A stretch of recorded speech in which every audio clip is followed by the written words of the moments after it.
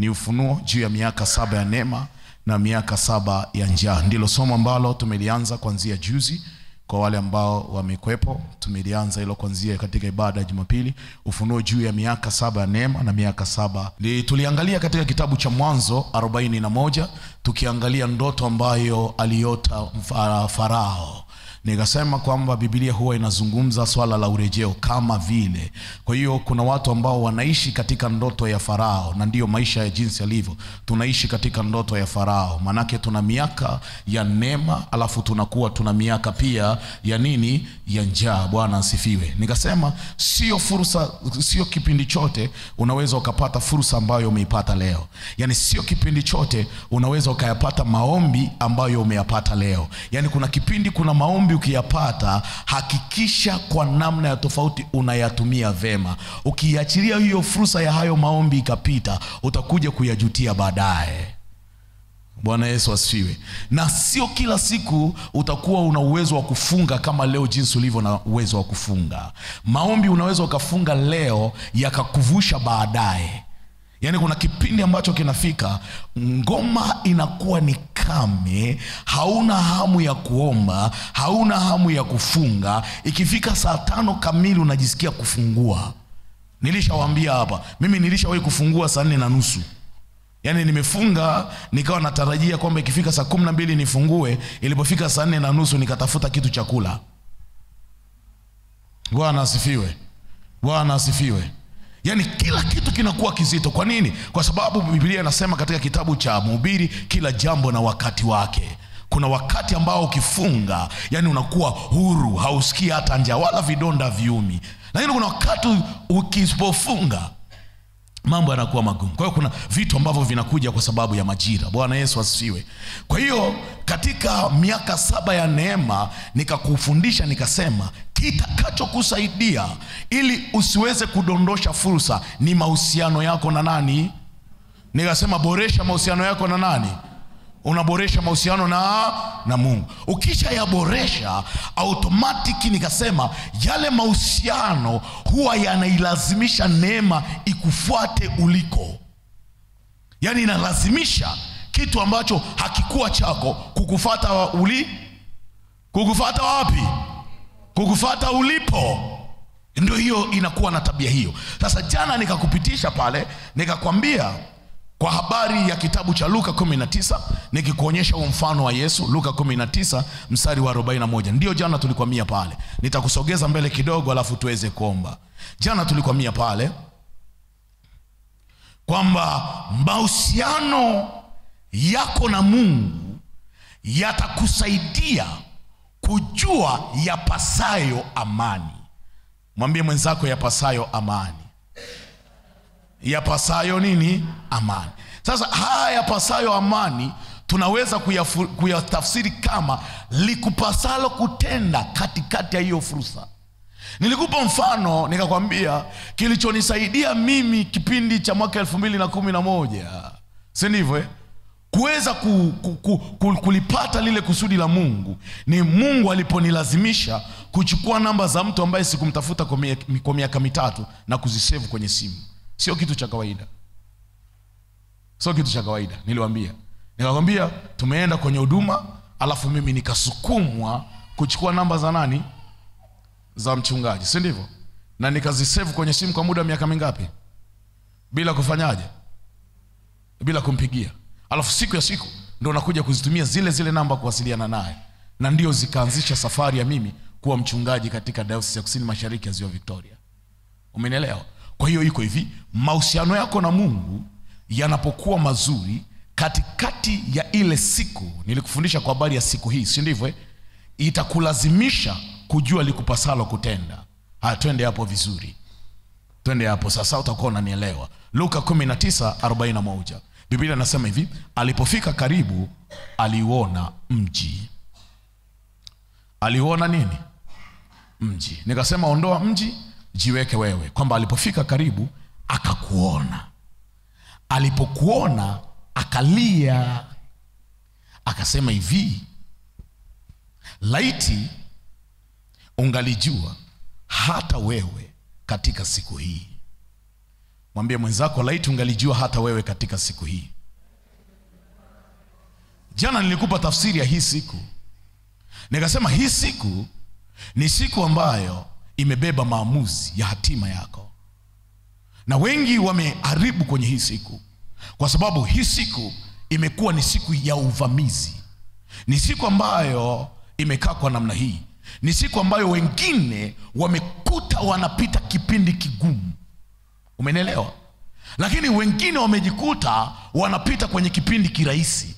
Ila ni siku ambayo inahitaji maamuzi. Unanielewa vizuri? Unanielewa vizuri? Yaani unapita kwenye kipindi kigumu, ila inakuhitaji maamuzi. Na unapita kwenye kipindi kizuri, ila inakuhitaji maamuzi. Yesu alipoangalia huu mji katika siku hii, walikuwa wanapita kwenye kipindi kizuri.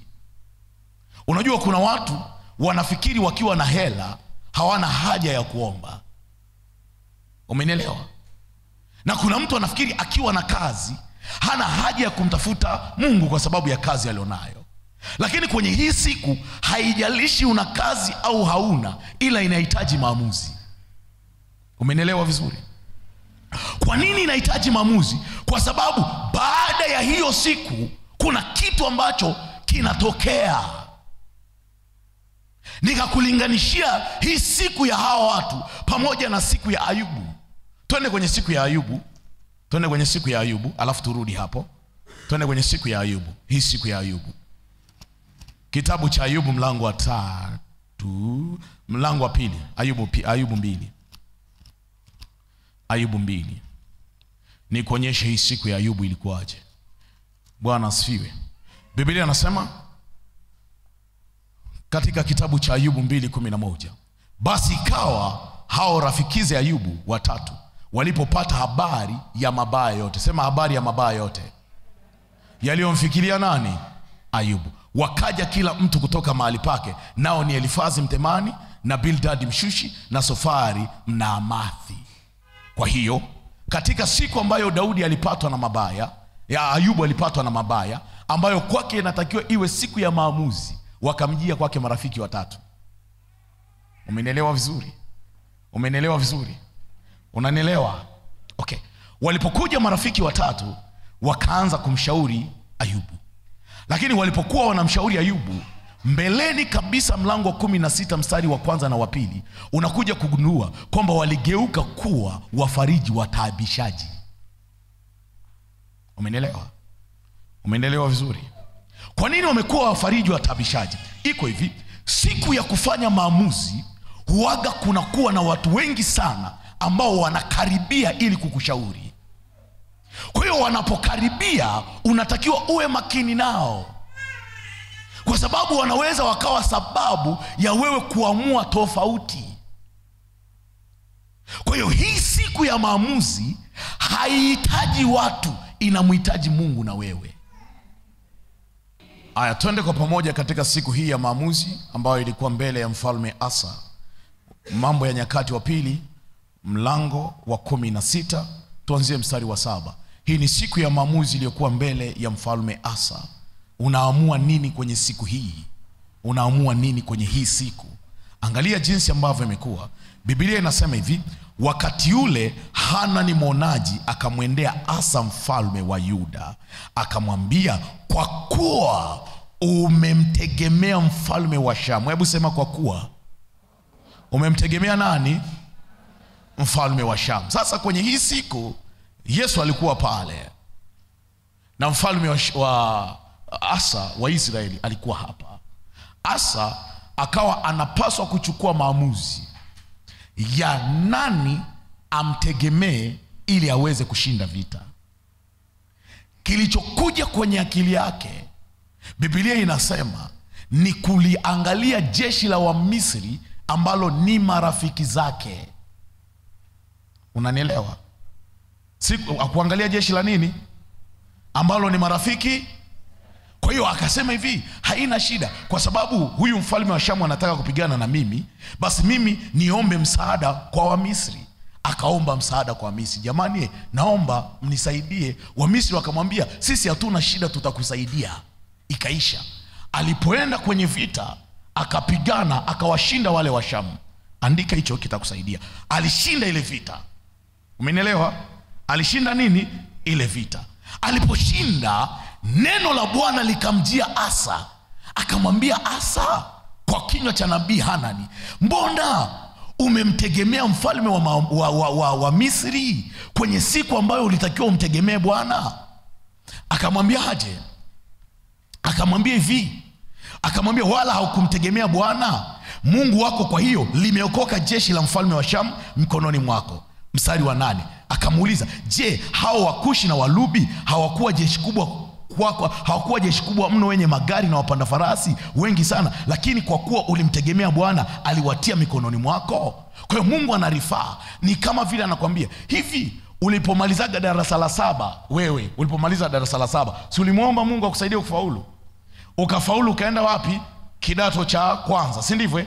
Ulipofika form 4 ukakuta mwalimu wa sekondari unayosoma aliyekuja kusimamia mtihani ni baba yako mdogo. Umenielewa?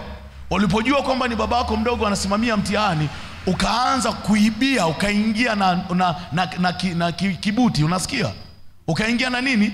Na kibuti. Ule muda wa kusali kumwambia Mungu, naomba unisaidie kama ulivyonisaidia la 7, haupo. Unapambana na kibuti. Anakuja baba mdogo, anaangalia kibuti, anasema huyu ni mwanangu asije kufeli.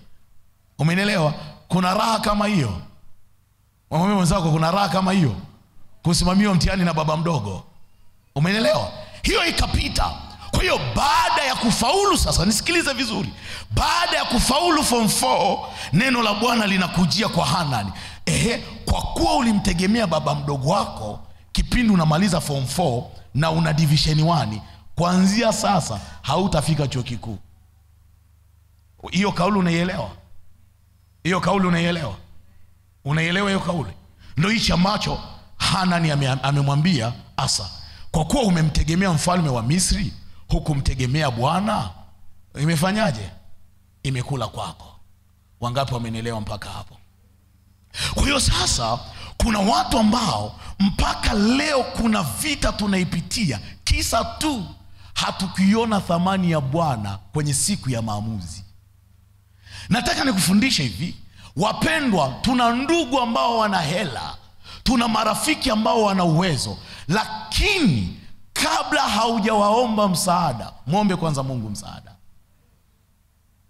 Kuna watu wameshindwa kusogea kwenye maisha kwa sababu ya walichokipanda. Manake kuna wakati ulipatwa na shida, ukamwomba Mungu msaada, Mungu akakusaidia. Lakini shida nyingine ilipotokea, ukawaomba wanadamu. Sasa tabia ya kuomba wanadamu iko hivi, ukishamuomba mwanadamu akakusaidia, huwezi kuchomoka kwenye hiyo shida. Ndio maana kuna watu tokea wamekopa mpaka leo wana msitu wa madeni, wanafikiri wamelogwa. Kumbe kukopa, ulikopa ukapewa, ila hautaacha kukopa. Ndio kanuni ya kimungu. Ukiacha kumtegemea, ukategemea msaada wa mwanadamu, atakusaidia ila hautatoboa. Nikawaambia kipindi ambacho niko kidato cha 4 nimemaliza, nilipelekwa kwenye shule moja ambayo mtu ambaye alikuwepo pale alikuwa ni rafiki ya baba yangu. Akanisaidia kwa njia za panya, nikapata kuingia kwenye ile shule. Huwezi amini, sikukaa hapo hata mwezi mmoja. Bwana Yesu asifiwe. Sikukaa hapo hata mwezi mmoja. Kwa nini sikukaa mwezi mmoja? Nilikuja kugundua baadaye ni kwa sababu kuna namna nilipokea msaada wa kibinadamu. Na ndio wengi ambao tunaupokea. Maamuzi mengi ambao tunafanya kwenye siku hii yamekuwa ni maamuzi ambao tumeyafanya nje ya kusudi la Mungu. Bwana Yesu asifiwe. Sasa angalia mstari wa 9. Anasema, je, hao Wakushi na Walubi hawakuwa jeshi kubwa mno wenye magari na wapanda farasi wengi sana? Lakini kwa kuwa ulimtegemea Bwana, aliwatia mikononi mwako. Hebu sema, kwa kuwa ulimtegemea Bwana, aliwatia wapi? Aliwatia mkononi mwako. Kwa maana macho ya Bwana hukimbia duniani mote, ili ajionyeshe mwenye nguvu kwa ajili hao waliokamilika moyo kuelekea kwake. Kwa hayo umetenda upumbavu, kwani tangu sasa utakuwa na vita. Kwa anamwambia ile vita kule juu ulishinda, lakini umefungulia mlango wa vita nyingine. Bwana Yesu asifiwe. Na kuambia mtoto wa Mungu, usiombe kutumia watu kushinda vita ya kwanza, alafu Mungu ajitoe aruhusu vita vingine vije kwako. Ni neema ya Mungu itakutoa. Sasa kuna watu wamefungulia huo mlango, waliamua kutumia msaada. Sasa yule binti ambaye nimekwambia kwamba alishauriwa na wenzake kwamba nenda kachukue dawa uweze kumfunga jamaa kae sawa sawa, mpaka leo hii ana struggle. Hakuna mahusiano yanayokaa. Anapata mtu wiki 2 ameachwa, wiki 3 ameachwa, hawezi tena, yani hasogei. Nikasema unapokosea maamuzi kwenye hii siku, kitakachokusaidia ni kukubali kuingia gharama. Ukubali kuingia nini? Gharama. Okay, twende pale, twende turudi kule sasa kwenye Luka, turudi pale kwenye hii siku vizuri. Luka, twende pale Luka 19:41. Ninaomba twende polepole kwa sababu tutakapoomba itatusaidia kuelewa namna gani tunatoka hapo. Luka 19. Twende kusoma kwa pamoja. Alipofika nini? Aliona nini? Mji. Nikasema andika pale, alikuona wewe fulani. Akaulilia, si ndivyo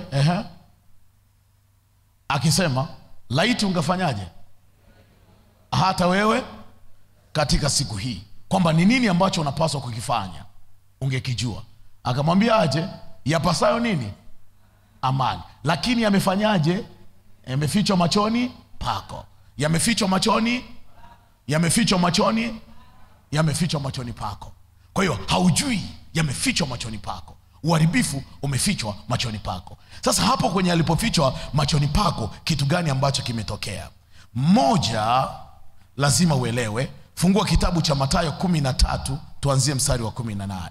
Jambo la kwanza ambalo adui analifanya kwenye siku ya maamuzi, kwenye siku ya maamuzi, jambo ambalo adui analifanya, tutaangalia hapa alafu tutaweza kuomba kupitia mstari huu. Mathayo 13:18. Tutashuka hapo. Anasema, basi ninyi sikilizeni mfano wa mpanzi. Kila mtu alisikia hapo neno la ufalme asielewe nalo, huja yule mwovu akalinyakua. Yule mwovu akafanyaje? Lililopandwa wapi? Moyoni mwake. Huyo ndiye aliyepandwa karibu na nini? Na njia. Kwa hiyo kuna watu katika siku hii adui aliingia akanyakua kile kilichokuwa kwenye mioyo ya kwao. Bwana Yesu asifiwe. Bwana Yesu asifiwe. Manake maamuzi hawawezi kuyafanya. Tunaelewana? Waliopandwa katika nini? Katika njia, kupitia mfano wa nini? Wa mpanzi. Wamekosa maamuzi, maana wameibiwa. Akalinyakua. Kwa hiyo andika walioibiwa, maana tunaenda kushughulikia kwenye maombi walioibiwa kwenye hii siku ya maamuzi. Naye aliyepandwa kwenye miamba ni huyo ndiye alisikia lile neno. Kumbuka Yesu aliulilia akasema, laiti ungelijua. Laiti ungefanyaje? Ungelijua. Alisikia lile neno akalipokea mara kwa furaha. Akalipokea mara kwa furaha. Ikawaje? Lakini hana mizizi nini? Bali hudumu kwa nini? Kwa muda. Na hao watu ni yule mtu ambaye anasema, yani nitaomba mimi, siwezi kufanya hivi, lakini haombi. Umenielewa? Umenielewa? Yani kwamba anapopokea taarifa katika hiyo siku, anasema mimi nitaombea hichi kitu, lakini haombi. Hana nguvu ya kuomba. Kwa hiyo hawa ni watu wa namna hii, kwa sababu hakuna mizizi ndani. Bwana Yesu asifiwe. Anasema bali hudumu kwa muda. Ikitukia dhiki au udhia kwa ajili ya lile neno, mara uchukizwa. Utaanza kujiona mwenyewe hapo. Anasema mara ufanyaje? Uchukizwa. Ikitokea nini? Dhiki juu ya lile neno. Kuna mtu akiomba kazi, yani amekuja kwenye maombi akaomba kwamba Mungu naomba unisaidie, akienda tu alafu akafeli kwenye ile kazi, hakuna kuomba tena. Wangapi wananielewa? Wangapi wananielewa? Ulishawahi kumwomba Mungu unamwambia Mungu naomba nifaulu nipate A alafu nagonga D? Au unamwambia Mungu naomba nisaidie nikiweka hii hela mtaji nipate, alafu hakuna chochote kinachotokea, unapata hasara? Biblia inasema ikitokea dhiki yoyote ama udhia, hawa watu wanaahirisha mipango yao. Kwa nini? Kwa sababu kuna vitu vimefichwa kwenye macho yao. Bwana Yesu asifiwe. Anasema kwa ajili ya lile neno mara huchukizwa. Ndio huyu mtu anakuambia mimi niende kuomba kwa ajili gani? Ninaomba ili nini? Mbona ninaomba vitu havitokei? Mbona kama ni kuomba nimeomba sana? Mbona tumeambiwa tufunge siku 21? Nimemaliza siku 21, nilijua kwamba nitaolewa. Hola. Nikaambiwa 40, hola. Nikaambiwa 35, hola. Yaani utapiga mpaka 120, hola. Ikitukia dhiki kidogo, anafanyaje? Mara anafanyaje? Anachukizwa. Twende. Naye aliyepandwa penye miiba, huyo ndiye alisikia lile neno, lakini na shughuli za dunia na udanganyifu wa mali hulisonga lile neno likawa halizai. Hichi ndicho ambacho kilikuwa kwenye ule mji. Huu mji ulikuwa umezongwa. Huu mji ambao Yesu aliulilia kwenye Luka 19 ulikuwa umezongwa. Maana yake ni kwamba unasikia, lakini starehe za dunia umelibana. Na ndio watu wengi jinsi tulivyo. Tumesikia au tuna hamu ya kuomba. Kwenye hii siku tunatakiwa tufanye maamuzi, lakini ni siku ambayo unatakiwa uende kanisani na kuna harusi. Wewe unaenda kwenye lipi? Hivi mnanielewa ninachokisema? Mnanielewa ninachokisema? Mnanielewa ninachokisema? Yaani unataka kufanya, lakini shughuli za kidunia. Na anasema na udanganyifu wa mali hulisonga lile neno likawa halizai. Unatakiwa kufanya maamuzi haya, lakini ndo hivyo. Umezungukwa na kina nani?